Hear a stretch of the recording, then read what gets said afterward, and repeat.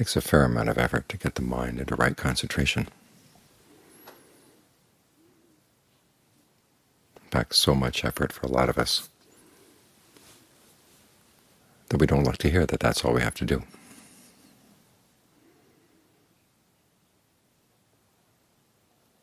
Right concentration is the last factor of the path, but that doesn't mean you just stop with right concentration and everything is done. You have to bring the other factors of the path to bear on it. When the Buddha talks about right concentration and its 7 requisites,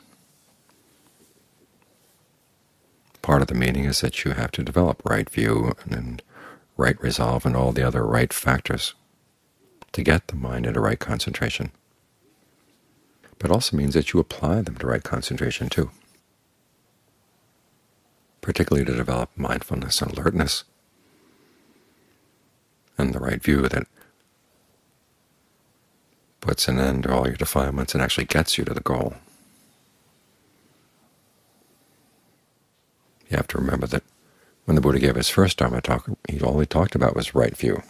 He mentioned the 8 factors of the path, but then he focused just on right view, about suffering, its cause, its cessation, and the path to its cessation. And that was the factor that got Anyan Gondanya to experience the Dhamma. And we can assume that he followed through with the other factors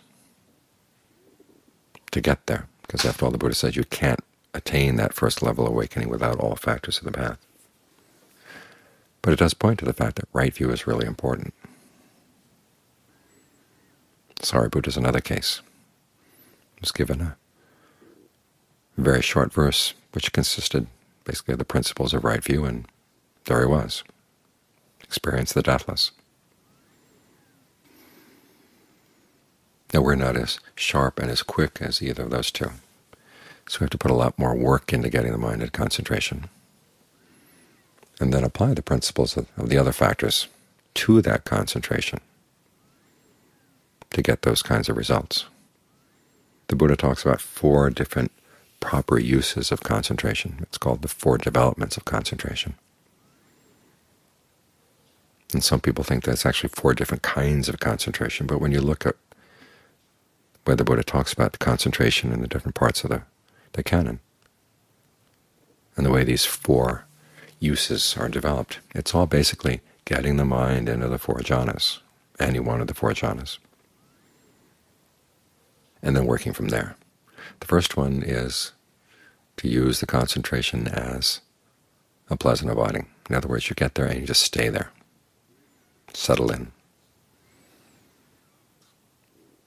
And when we know that there are other things that you have to do with the concentration, some people get kind of antsy. They say, well, now I've got the mind to settle down, what's next? And it's important to say, well, this is what's next. Just keep on doing what you're doing. So you get really familiar with it. And you can nourish the mind this way, because our minds come to the practice often in a very frazzled state. And the mind needs to be soothed. It needs to be strengthened. Remember, concentration, as the Buddha says, is like food. So feed your mind well,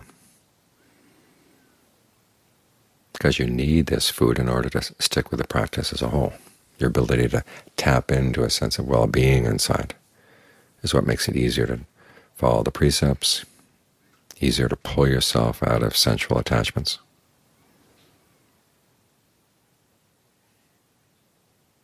Easier to do whatever is required.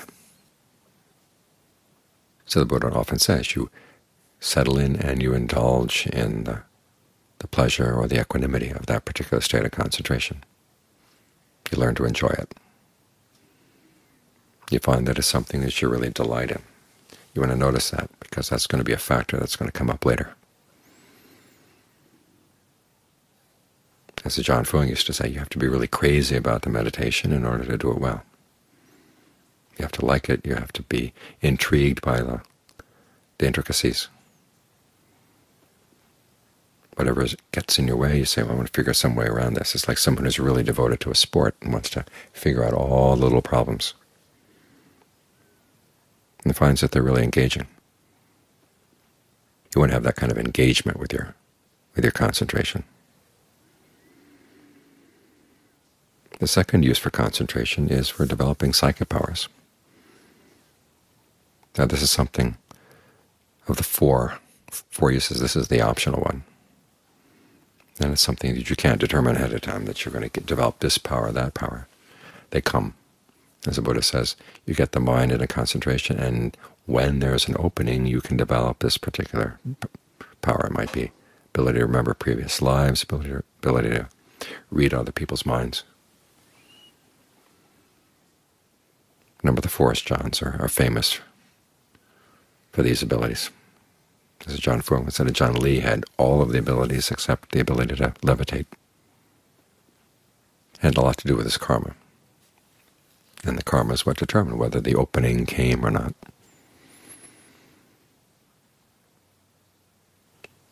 The important thing is, if the opening does come, you have to ask yourself, what's the best use of this?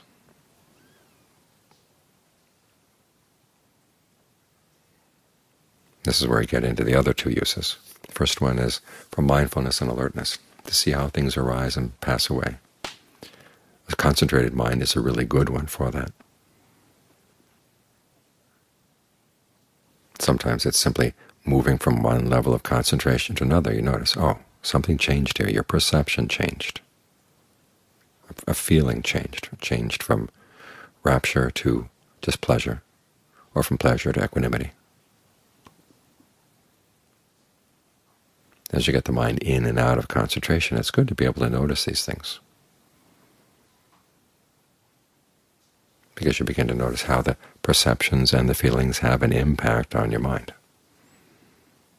They determine how you experience the breath, how you experience your body.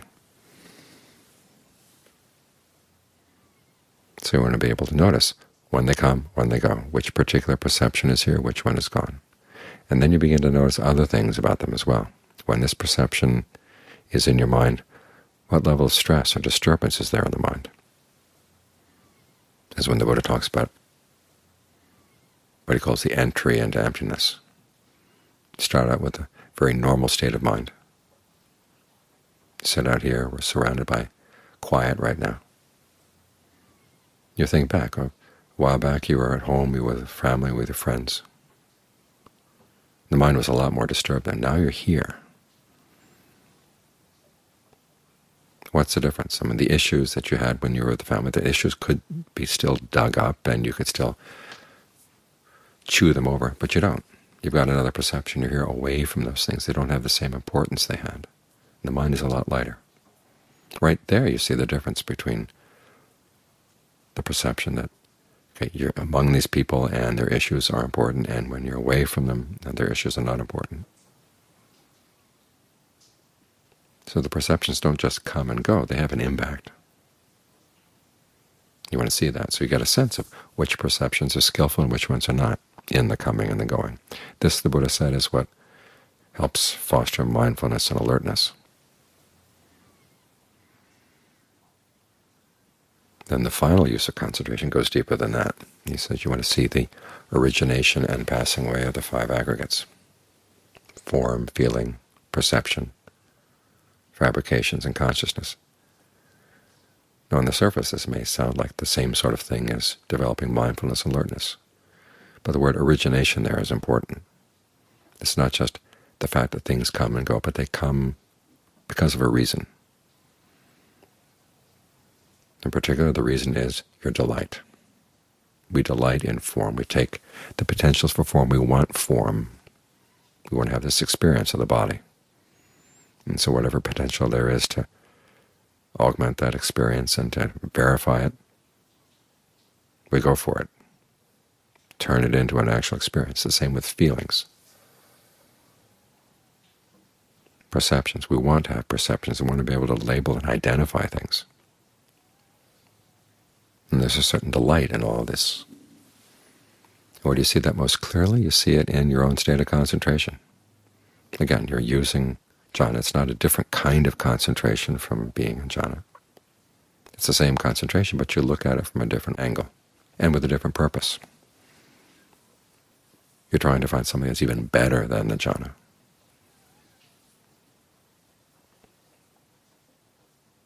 And so again, you apply perceptions that dig out the delight you find in the various aggregates as they make up the concentration, the form of the body, the feeling of pleasure, the perception that holds you with the breath, or with the space, or whatever the object may be,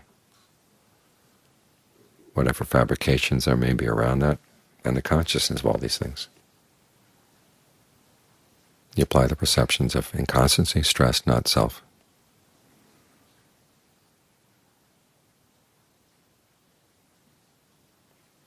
To question that delight you take in these things. Now, if your concentration isn't strong enough, you can just use this analysis and everything falls apart. But if the concentration is strong enough, you realize, okay, there must be something other than this. And it's a turning of the mind, not toward creating anything new, because you see that whatever activity you're going to create, it just ends up with more of these aggregates. How about something that's not created? Is that possible? And if things come together right, you find that yes, it is.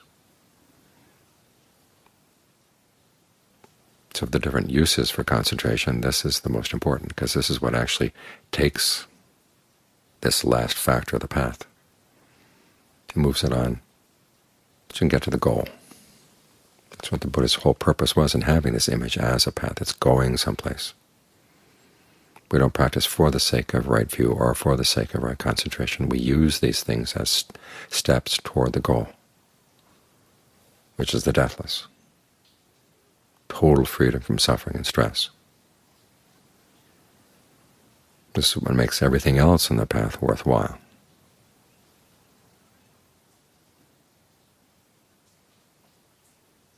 The Buddha doesn't talk much about the goal, because after all, it's not something you can create. He talks about it just enough to make you realize it's the ultimate happiness, the ultimate freedom. And it's totally outside of any location in space or in time, physical or mental. And he says if you have any perception that the goal might be accompanied by any kind of suffering, okay, that's a wrong perception. And it's a goal that solves all your other problems. That's where this path is going. And it's the right path, and right view is right view, and right resolve is right view, and all the way down the line, because they get you there. Not because the Buddha said they were right, but because they actually work. He discovered that they were right. The path is noble is because it takes you to a goal that is noble.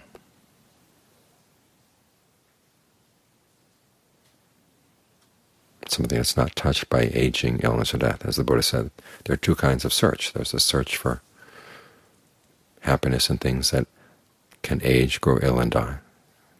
That's the ignoble search. And then there's the noble search, which is for things that lie beyond aging, illness, and death. And when the goal is noble, that's what makes the path noble. And when you put all the factors together, you become a noble person.